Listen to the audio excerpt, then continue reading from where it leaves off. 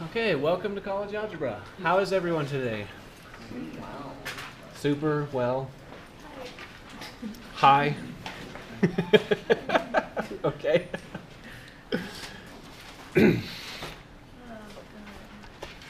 Okay, so then your exams are graded, but not in the gradebook yet. Okay, they'll be put into the gradebook probably by like Wednesday night, because it's a lot of scanning. Got to run it through the document feeder. Good. So any questions before we get to it? Is the final exam going to be cumulative? Yes, the final exam will be cumulative. Yes, but it will be in many ways much like the midterm exam, if that's what your question is. Do you know what day that's going to be? The final? Yes, the registrar sets the final exam time. I don't. Honestly, you should look it up, but my memory is saying December 10. And I think that's a Saturday. Yeah, yeah. I'd like to point out that was not my choice. Okay. But what actually happens is that instructors inform the registrar that they need an exam for so many students, and then the registrar does a computation, and it's on Saturday. Okay. Saturday? Sorry? What time on Saturday? I don't know. Do they normally like after 5 p.m. on Saturdays or? No, I think if someone can check on their phone, I think it's like at 11 or 10 or something. Oh, okay. Yeah. I'm not really like, 10 a.m. on a But Saturday. you need to check that, because I'm kind of tired and I haven't had enough coffee. So, but it's set by the registrar. It's available on Orion and also Coursebook. Okay. So we're in section 4.1. Linear functions. And we've already talked about lines. So this is going to be a lot like that. So there's going to be a lot of it's going to feel like we already talked about this, and that's true. We're just talking about it in the context of functions and in slightly more depth. Okay, so definition.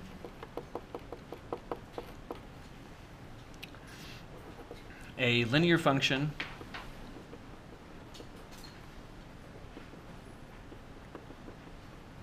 is any function of the form f of x is mx plus b.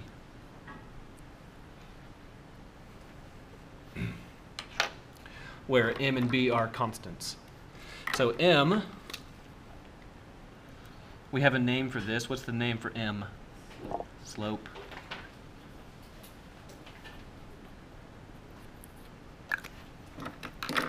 And b, we also have a name for b. What's b's name? The y-intercept.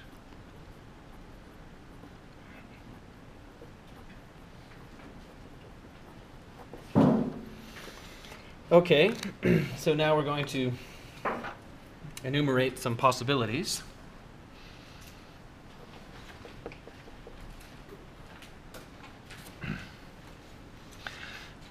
So here's three possibilities. So where slope is concerned,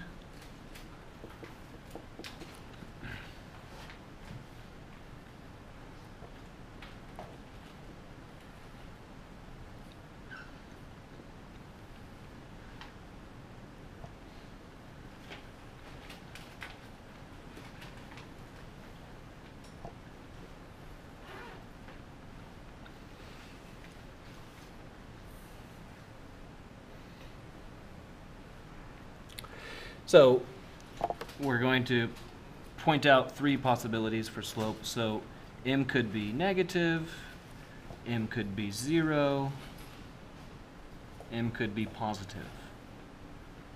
Oops.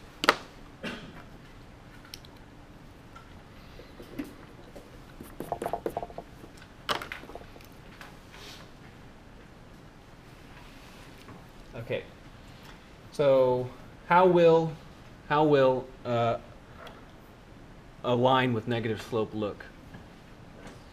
It'll be going down, which is to say that if you were drawing it, as you move to your hand to the right, your hand must also be moving down. Okay? So then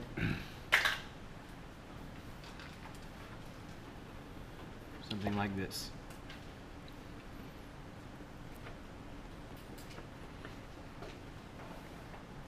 Okay? So that's what negative slope looks like. How about zero slope? How will that look? Horizontal. Which is to say that as you move your hand to the right, your hand should not be moving up, it should not be moving down. It should be staying at the exact level that it started at. Okay, and then the last possibility? Correct. As you move your hand to the right, your hand should also be moving up.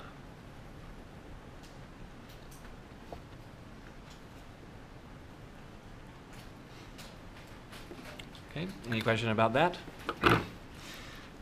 Okay, concerning the y-intercept.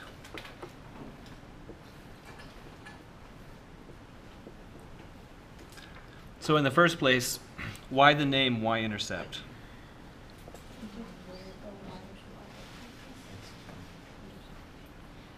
Right, this word intercept in this context is related to touching, which is to say, here's a red line.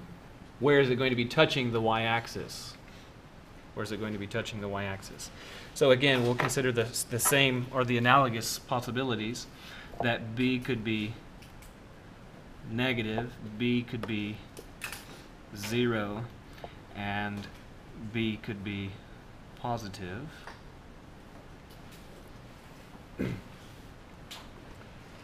Okay, so what must be true about a line with negative y-intercept? Right, below the origin. So that is to say that this point here is below the origin.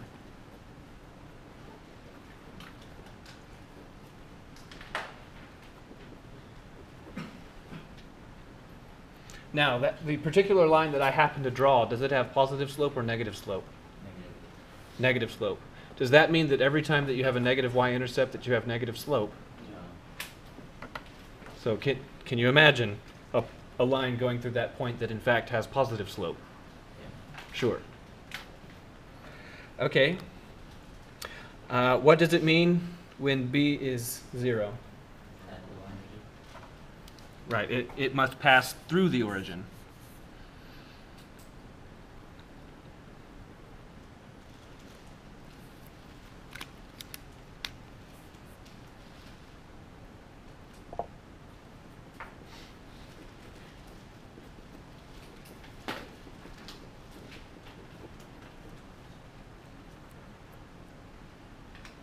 And then, what if B is positive? Above the origin.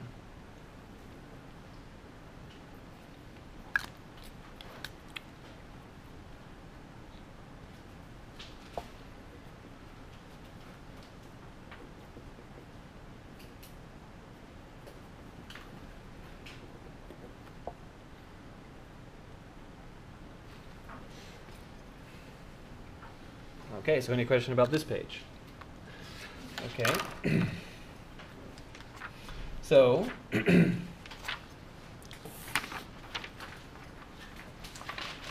concerning those possibilities,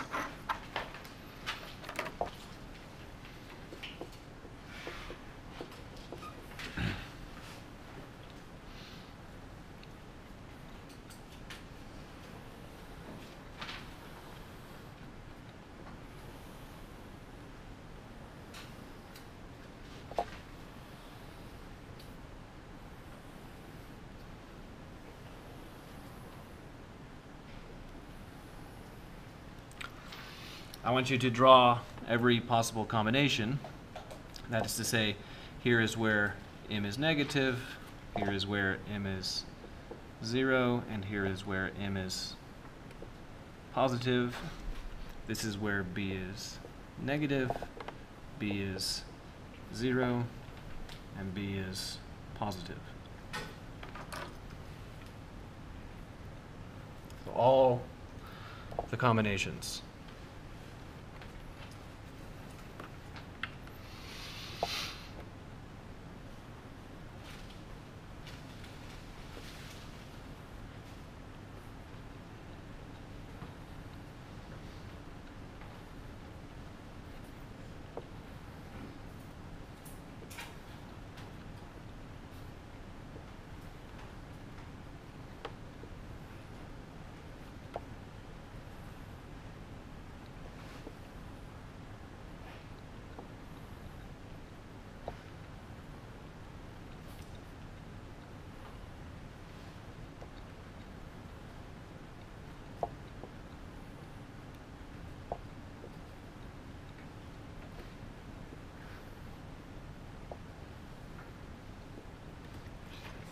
Okay.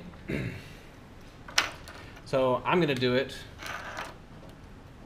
by dealing with the b's first, because b is telling me a point that must be on the line, specific point.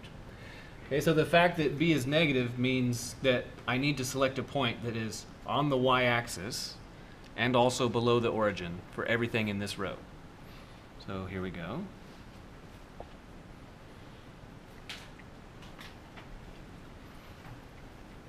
Okay, what analogous thing must be true about this row, about the next row? It's at the origin of 0. It has to go through the origin. And then what analogous thing is true about the bottom row? Has to be above it. Has to be above.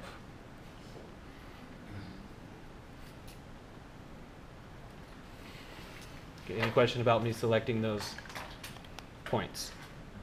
Okay, now I did it by rows, now I'm going to do it by columns. So in the left column, what do I need to do? Has to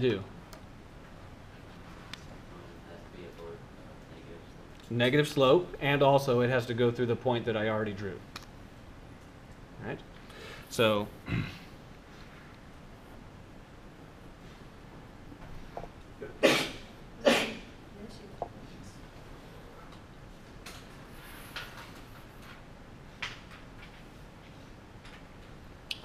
what needs to be true about the middle column? Has to have a 0 slope, so it's horizontal line. Very good. And then usually in a case like this where I can't draw directly on top of that one, I draw it just barely above it so that you can still see it. But do understand that that they're on top of each other.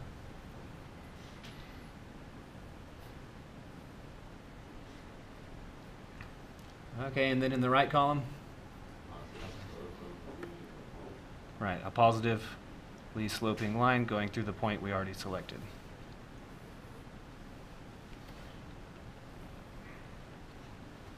Okay.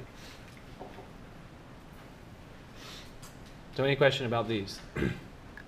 So now, if I was to just draw one for you, even if I didn't give you a scale, that's to say I didn't put tick marks on it, I should still be able to ask you and say, well, is the y-intercept negative, 0, or positive? And I should be able to ask you, is the slope negative, 0, or positive? Good. Any question about this?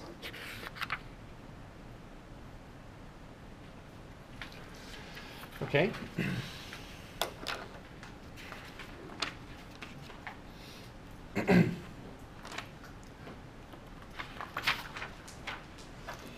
So suppose I give you this prompt.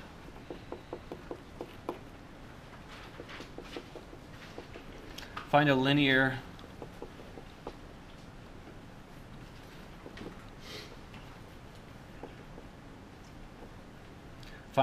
function L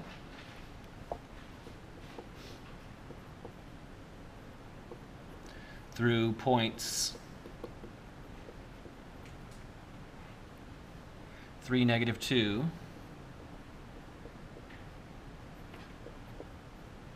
and 8, 1.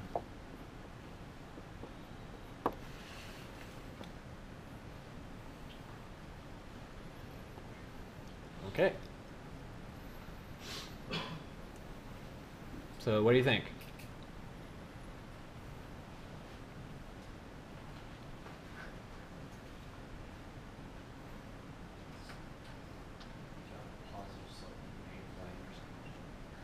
It has a positive slope and a negative y. Well, maybe. I don't know.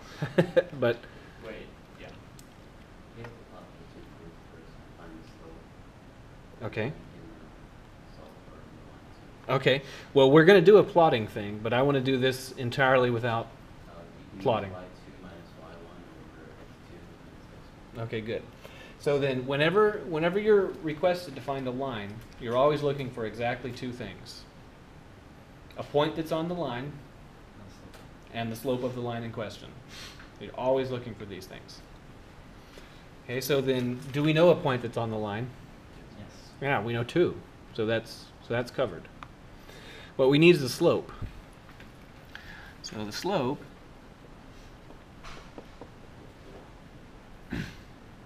well,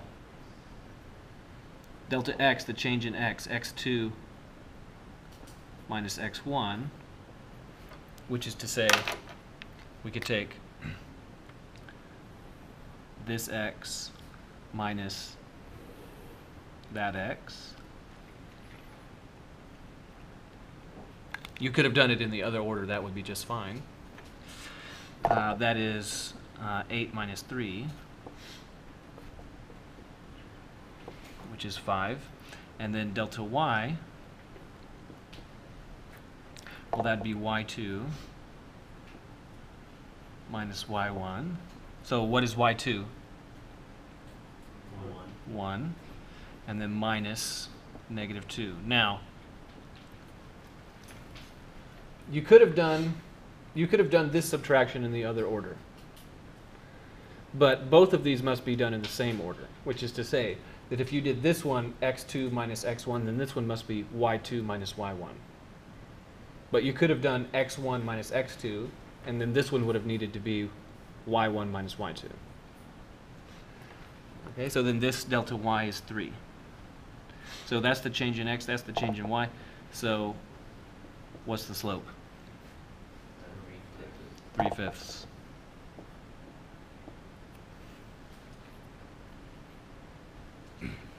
Okay. So then a point. What point are we supposed to use? But we're given 2. The easiest one. Right. It cannot matter which one you use. It cannot matter. So then, because it cannot matter, you should. It's arbitrary. Okay. So then, select the one that's most expedient. So I'm going to select the one with no negatives in it. But you should, if you're curious or not sure, you should verify that this is in fact true by just redoing this exercise with the other point. Okay, then we'll now use the point slope formula. Y minus y1 is m x minus x1. So in these various bits are routed in this way, so this one to here, this one to here,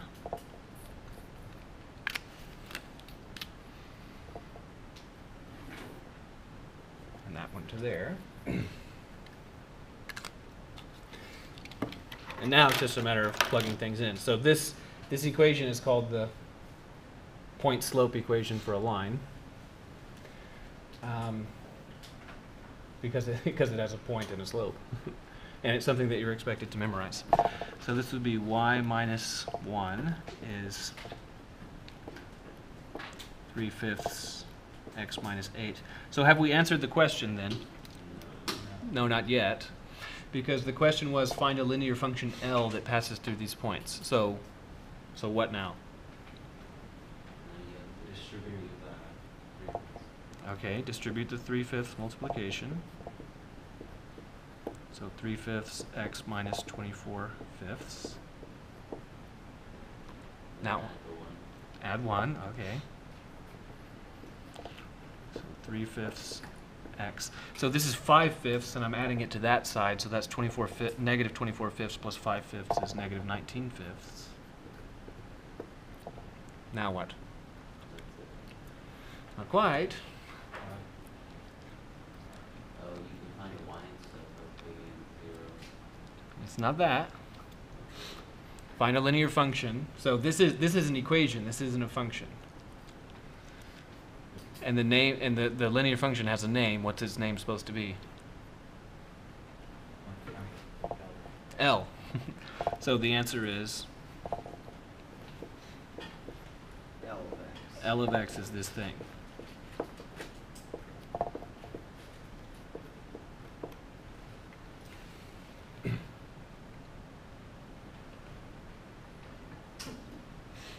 Any question about this one?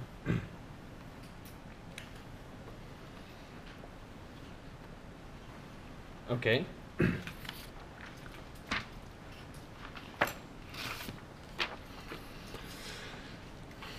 So we could do it slightly differently.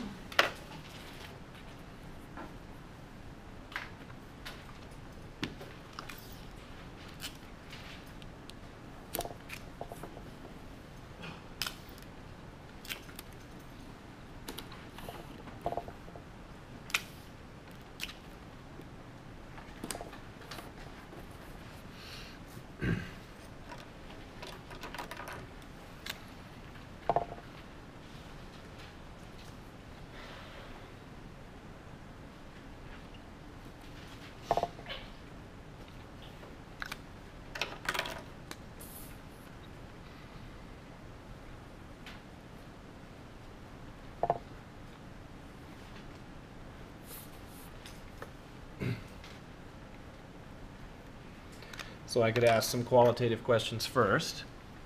And supposing that you can't even see the grid in the background, I could ask about the slope. Is the slope negative, 0, or positive? It's negative. Why is it negative? When it moves right, it goes down. Correct. So it's always reckoned moving to the right. So as you move your pin to the right to stay on the line, you must move down. So that means the slope is negative. So the slope is negative. Qualitatively, I could also ask, how about the y-intercept? Is the y-intercept negative, 0, or positive? It's positive. Why is the y-intercept positive? Right, so the y-intercept is where the line touches the y-axis. So that's this point right here. Once you've identified that point, the question is it above, below, or touching the origin? So it's above. So it's the y-intercept is positive.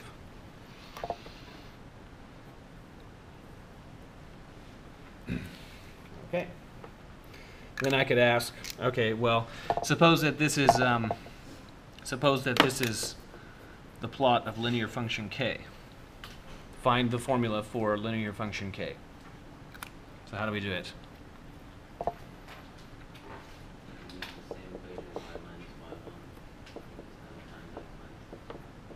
Right. So then we could read, for example, we could read these coordinates off. For example, that's the coordinate 2, 1, and that's the coordinate whatever.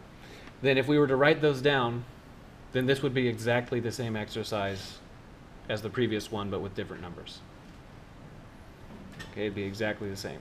But instead of doing that, I'm going to do just a very slight variation on that. And I'm going to read just one of the points. I'm going to read this one. So this is the point 2, 1. And then instead of reading the other coordinate, and dealing with that, I'm gonna count these. So I can see that this is 1, 2, 3, 4, 5, 6. So what does that tell me? That's the change in x. So delta x is what? 6.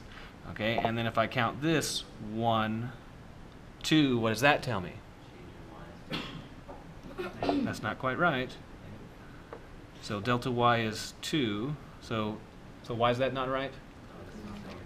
Because we're moving down.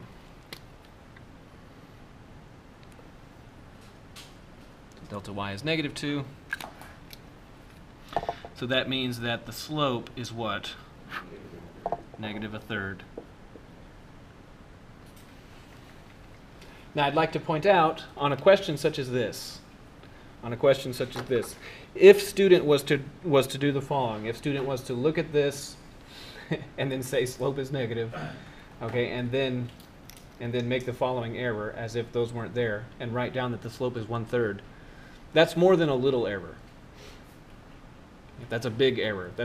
What that displays to the grader is that is a potential disconnect between the analytic understanding, that is to say the writing and the equations understanding, versus the geometric, that is to say the visual understanding. Right? Geometrically, this line clearly has negative slope.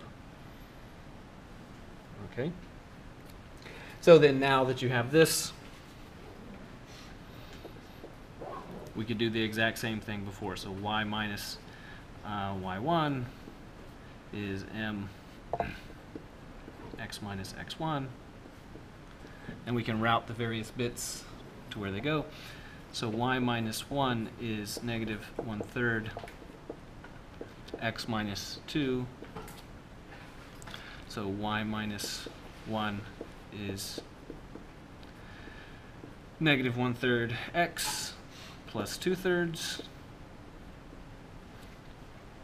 Then I'll add 1 to both sides, but 1 is 3/3, and 2/3 plus 3/3 is 5 of those thirds. So negative third x, and then plus 5/3. And so k of x is, now let's say that I made a algebraic error, and I said negative 1/3 x and then minus 5/3. So if this was all that there was to the exercise, just that bit, if it was just an analytic thing, then this would be more or less a completely forgivable arithmetic error, like maybe 1 out of 10 or 0 out of 10. Maybe me just saying, no, you know, a cosmic ray passed through your brain at that instant and gotcha, right? But on this exercise, it's a big deal. Why is it a big deal on this exercise? Correct. So consider this y-intercept. The y-intercept indicated by this is saying that the y-intercept should be below, touching, or above the origin. This is saying below the origin. And that is evidently not the case in the picture. Okay, so does everybody see the distinction? Okay. So plus. Any question about this one? Okay. So next,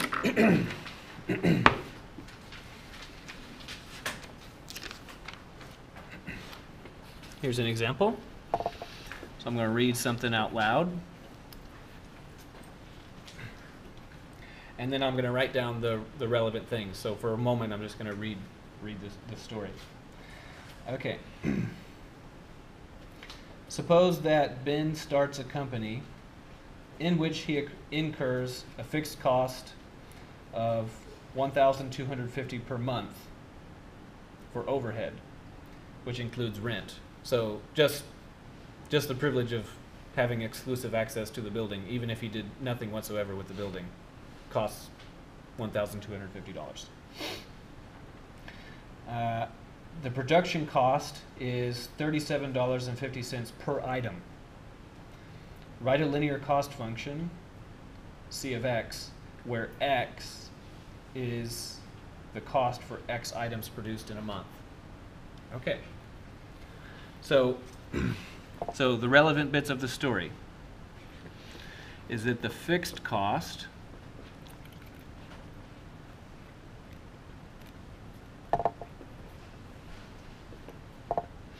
is 1, 2, what was it? 5, 0 per month. And you can think of this like rent. Okay, and then the cost per item to produce, or item produced, is probably better.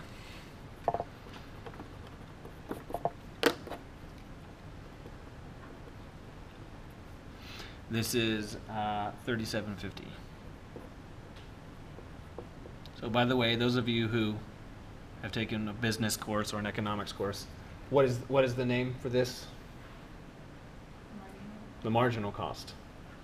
Okay, so that's not, I don't care about you knowing that for this class, but it may soon become relevant to you. This is called the marginal cost.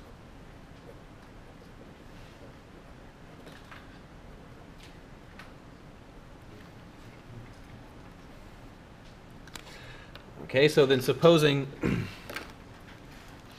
I want you to find the cost function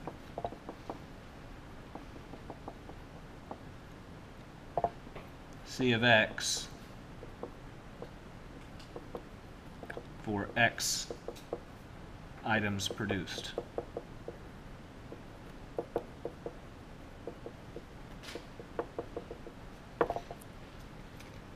Well, what is it?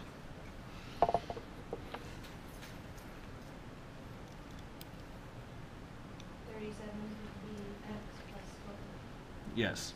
So, yes, C of x is this thing. So C of x is, and then for various reasons that are not entirely relevant, frequently, but not always, the terms are written in the opposite order. So in the first place, what if I just left it here? What if I wrote nothing more? Then what would this mean about the cost? Yeah, it would mean that no matter what, the cost is $1,250, $1,250. Is that what the story says? That under every circumstance the cost is $1,250? No. No, right? It says that. For example, what would be the cost if you produced exactly one item?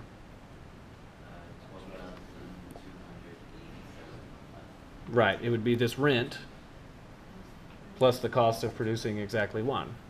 And then what would be the cost of producing 10 such items? $1,250 plus $379. Times, yeah, okay, right. So $1,250, the rent, plus the cost of producing 10 such items. So this would be plus, generally, 37.5x. So if you produced 1 million items, okay, it'd be 1,250 plus a lot, right? And then at that point, the fixed cost associated with the business would be essentially negligible, right? Can you imagine if you if you had $37.5 million in costs, but your fixed cost was only 1,250? At that point, if your business is still running, you're probably making enough money to own the building. Yeah, it doesn't even matter anymore. That's a rounding error, if that was the case. So how about suppose that 100 items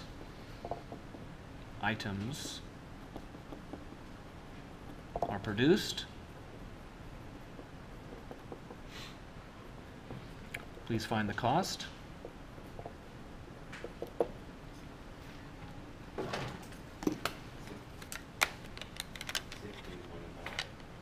Okay, how did you do that?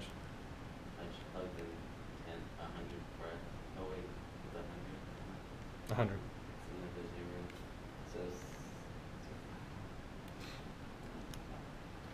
So Okay, so then what I'm asking for is I'm asking you to evaluate it's 5,000. C of x at, man, I'm having trouble writing right now. Evaluate 25. C of x at x is 100. That's what's being requested. Okay, so that would be C of 100 is 1250 plus 37.5 times 100. I can do that without my calculator, right? Multiplying by 100 moves the decimal place 2 positions to the right. So 1250 plus 3750, and that's 5,000.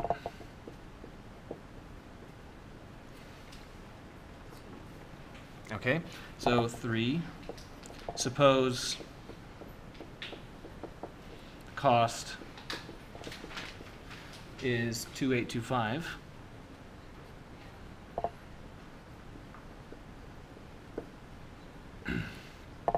Find the number of items produced.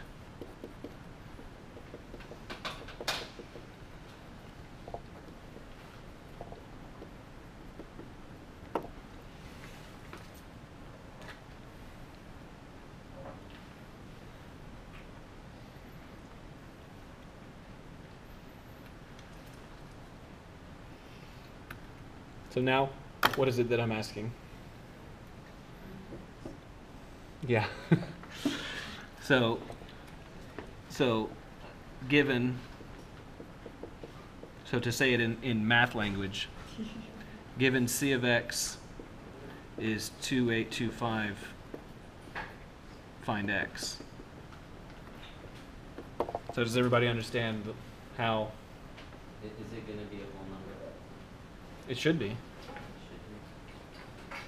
Unless I type something wrong in my calculator. Yeah, that's right. Okay, so 1250 plus 37.5x is 2825. So now what? Subtract both.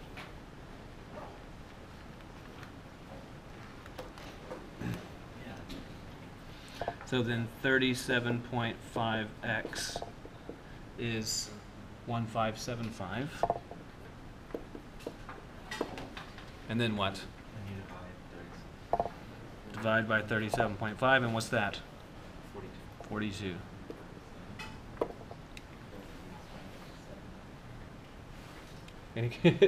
I think it works. Right? No, it doesn't work. Yeah. Okay. Other questions? Okay. Good. So now, concerning cost functions, generally speaking, the y-intercept of a cost function is positive. Okay, because that means that you actually have some cost, some fixed cost, like rent. So what would, if I gave you a cost function, what would it mean if the y-intercept was 0? That you have no overhead costs. You have no fixed cost, no overhead whatsoever. That's nice. What if your y-intercept is negative? Make it easy. Then No, it means they, it's, they pay you're you. being paid, so, Yeah. to produce these things. Yeah, it means that- Some sort of contract, you're getting a good deal. Yeah, it means that no matter what, for some reason, even if you produce 0 items, you have a negative cost, which means that you have a profit. You're profiting even off of 0 items. So I could turn the thing around and say the profit function. Profit functions, generally speaking, have a negative y-intercept. And the reason is because if you produce no items and you're still paying your fixed cost, then you're losing money. If you're not selling stuff, you're losing money. If your profit function if it has a 0 y-intercept, that means that your business is such that if you do nothing, then you make nothing, but you also lose nothing. If you have a positive y-intercept for your profit function, that means that you profit even if you don't make anything. And you might think, such businesses don't exist. And you would be wrong, because lots of them do. They don't exist for the long term, and not without basically legislation that legislates them into existence and into that position. So, for example, in the United States, we pay a lot of farmers not to farm. Okay, so then, what that does, so not getting into policy of whether or not this is good policy, but at any rate, what that does is that keeps, for example, the market being entirely flooded with corn. Okay, because we pay all those people not to farm any corn. Yes, we know that you would farm some corn, but we're going to pay you not to farm any corn. And then they say, well, I did not farm 100,000 tons of corn this year, so I need you to pay me for that. Okay? Good. Or whatever. I have no idea how much people farm corn, to be honest with you. Okay. So another thing that we need to talk about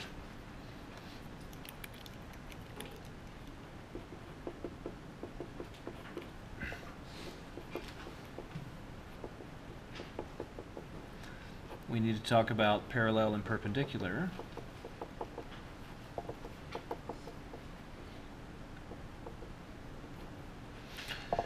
So in the first case, parallel. So parallel lines means that you have lines that are running side by side. Okay, they never veer away from each other, or toward each other for that matter. So I'm going to break the possibilities into two groups.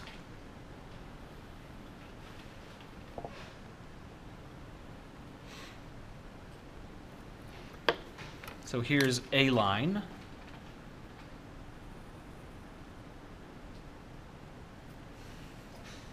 So can someone in sort of plain language say what a parallel line might look like? Same slope, different lines, so. Okay. So how about this red line? Is it parallel to itself? Yes. Lines are always self-parallel. Okay, but another parallel line would be something like this.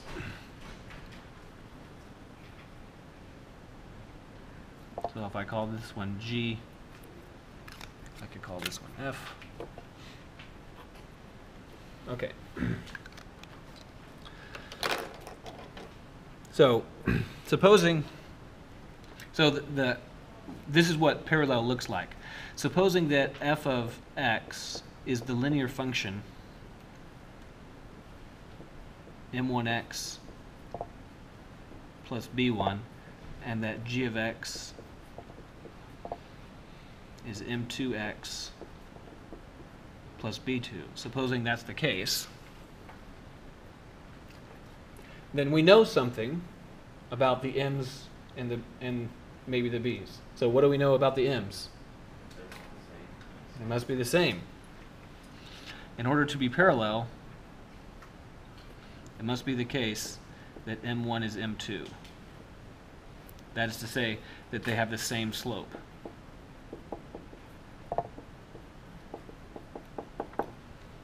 Do we know anything about the b's? No, we don't know anything about the b's. The only thing that we can be sure about for the b's is that the b for f is bigger than the b for g, according to the way I drew it, right? And One's positive. yeah, f's b is positive, g's b is negative. Okay, there's actually another possibility besides having the same slope for lines to be parallel. What's the other possibility? They could have, or no slope, they could both have no slope. Right.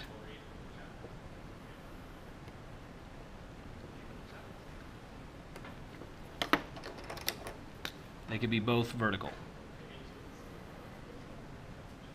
Because vertical lines, the slope of vertical lines is undefined.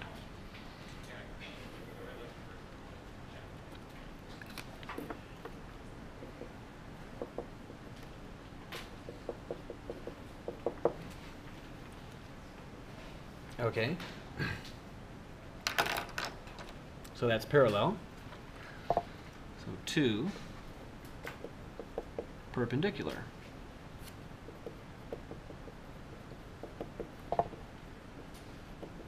And by the way, these ones are not functions, right? Why are they not functions? Don't pass the vertical line test. They don't pass the vertical line test. Okay.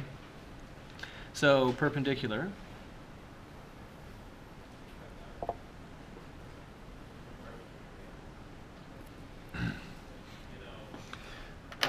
So parallel lines are lines that, if they're not the same line, they run side by side and never meet. So what about perpendicular lines? They cross each other. At a 90 degree. And moreover at a 90-degree angle, at a right angle. Okay, so then this could be F. And if I was to say that this is a point that G goes through that point, and also it is perpendicular to F, then can you see how G must look? So if I say that G is perpendicular and goes through that point, then it must be the case that G looks like this.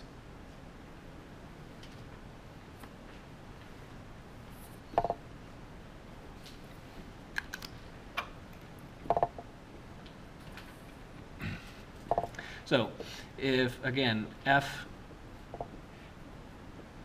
is M1x plus B1, and G is M2x plus B2, then there is a relationship between the slopes. So the relationship is slightly more complicated than parallel. Parallel is that the slopes must be exactly the same. So what is the relationship? M2x is a reciprocal of M1. Almost. Inverse. That's the same thing as reciprocal. They're both reciprocals of each other. X is reciprocal. So look, this is. Do you agree? What is the slope of f? Is it positive, negative, or 0? The slope of f is positive. What if you computed the reciprocal of a positive number? Is it still positive? Well, what, for example, if this is 2/3, what's the reciprocal of 2/3? 3/2, which is still positive. So it's a negative. Negative reciprocal. So M1 is -1 over M2. This is the way it's written in your textbook, but if you go far enough in math, then it stops being written like that and it starts being written like this, that the product of the slopes is -1, which is the same as this one. So slopes must be negative reciprocals of each other.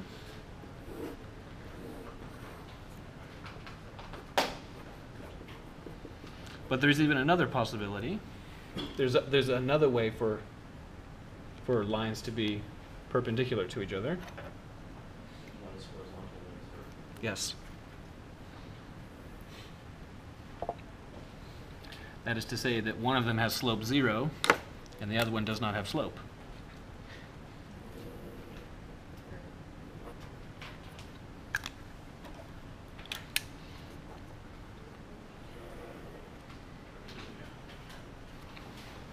I can't write G because it's not a function. Okay, so then the way that this gets contextualized into an exercise is I'll say, I'm thinking of a line, and then I'll describe it. So what are you always looking for when I ask you to find a line? Point and slope. Point and a slope. So every single one of those exercises, one way or another, I've hidden a point, I've hidden a slope, and it is your task to find them and then to assemble them into a line. Have a nice Monday.